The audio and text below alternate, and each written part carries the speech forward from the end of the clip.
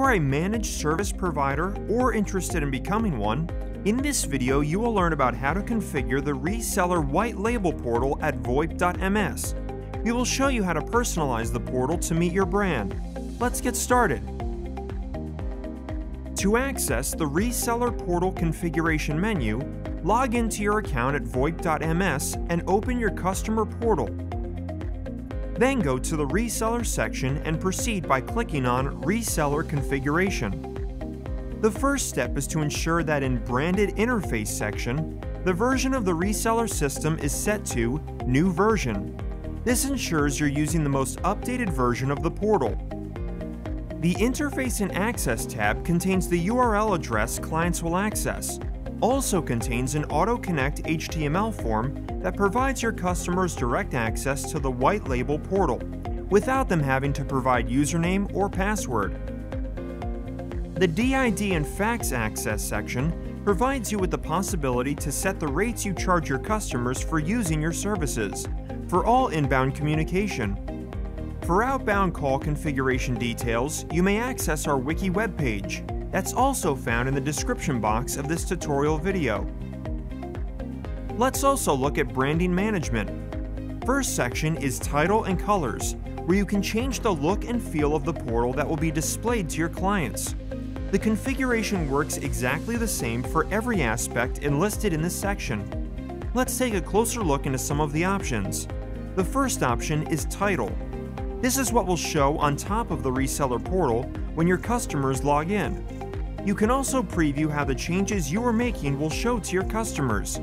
I have set it to VoIP Services, and looking at the preview gives you an idea of how it looks. Making edits to the font colors is similar. Instead, you will just need to click on the color next to each feature, and once changed, you can again preview.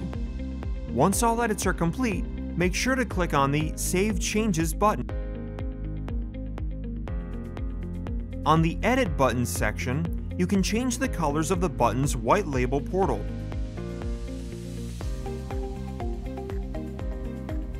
On the Edit Panels section, you may also adjust the colors of the panels in the reseller portal, similarly to the previous sections. In the Images section, you can upload custom images for each subsection of the reseller interface. First, you will find the Header Image subtab, followed by Logo Images and Login Background Image. Images cannot be larger than the size suggested in the information box for each subsection. I'll upload a custom header image for illustration purposes. Visit the Header Image subsection, then click on the button Choose File, and search in your computer the image you wish to upload. Then I will click on the Preview button. When finished, click on the button Save Changes.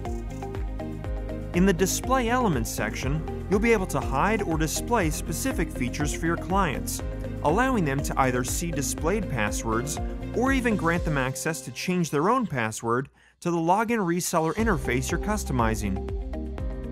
In the Sign Up Form fields, you may also configure the elements that allow you to integrate an automated sign-up form into your website, and you can include as many values as permitted, or limit the information required to basic aspects. For example, first name, last name, and phone. On the Services tab, you can either select if your clients will visualize a simplified version of the reseller interface or the standard view. The simplified view allows your clients to visualize the portal in a less cluttered way, hiding features like call type filters in the CDR, certain panels on the balance page, as well as other information on the Services page. The standard view allows them to have a more holistic view, depending on the specific features you select. You may also select each individual service your customers have access to by default. You can restrict options you deem unnecessary. For example, I have disabled Callback, IVR, and Calling Queue by default for my customers. Once changes are applied, please scroll down and click on the Save button. In the Messages tab, you will be able to set up the look and feel of the messages in the reseller's client interface, such as welcome text, low balance email, reset password recovery email, and reset password email. To edit the low balance email message, Simply enter a title, then add the content.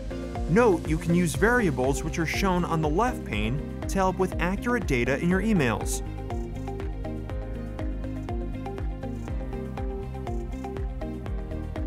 On the Payment tab, you can configure payment integration with PayPal. This gives your customers the option to make payments with PayPal.